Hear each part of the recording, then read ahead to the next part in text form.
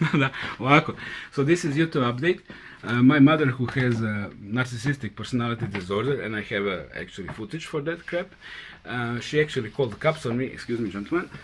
And these very nice gentlemen are the police officers, and they're very cool, and I have no problem with them at all. Actually, I kind of like them, but I'm not very comfortable with the armed guys in my house, to be honest. And I was too shy to ask them for names because that's kind of rude. So I'm going with you guys. I'm all in. But this is basically it. And yeah, stay in tune and subscribe and like. So here I am packing my bags, because I've been kicked out of the house, because there is a process going on with the police force, and when I manage to edit it, it's gonna be that. So basically the whole harassment turned into a whole new fucking phase.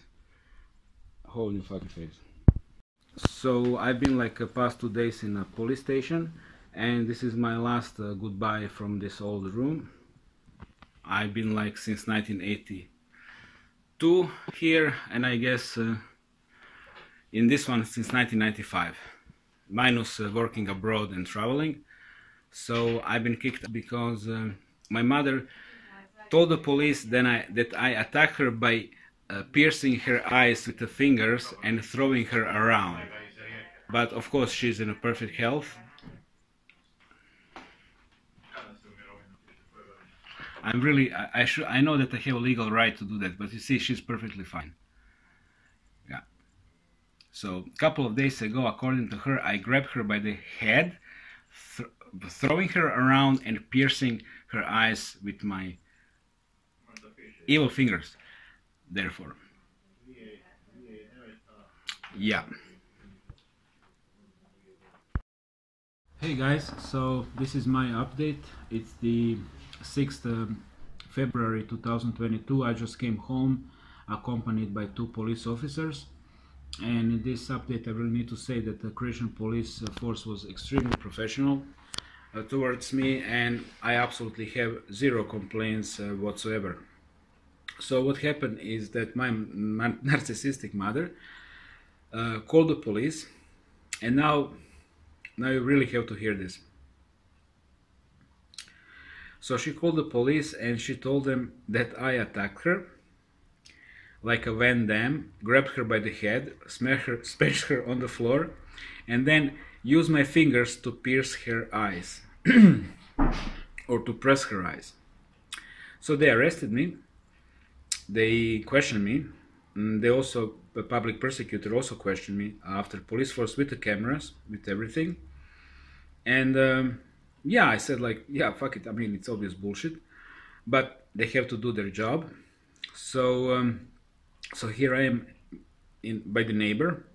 Apartment looks identical.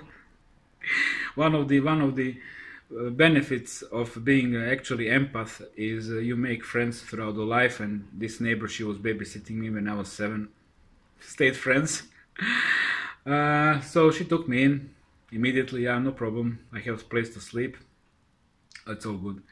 So I will have to be outside until the process, but the problem is, if she only calls police one time, regardless what kind of bullshit it is, they're gonna book me in for 1 month. So, you know, when I was talking about narcissism and feminism, how they easily can press 3 numbers and you're away, and that's why you need to have a video material to prove your story. Well, I do have video material to prove my story.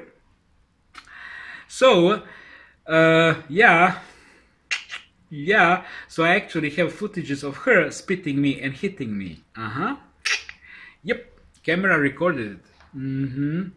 Well, we don't know if it's gonna be any use, but for her story there is like 0 evidence, 0. For my story I have video, so we'll see how it's gonna turn out. I think I should actually publish that already, to make it public in case of anything. So yeah, I'm gonna make the video when she's harassing me public now. After this upload, it's gonna be in link, and after this one. So I really need to say a few other things. Actually, everything converged in the same time. My heart was broken twice before that, and this is for me actually much bigger drama than her.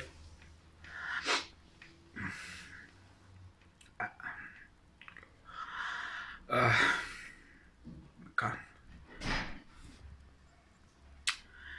That was for me bigger heartbreak than this, honestly.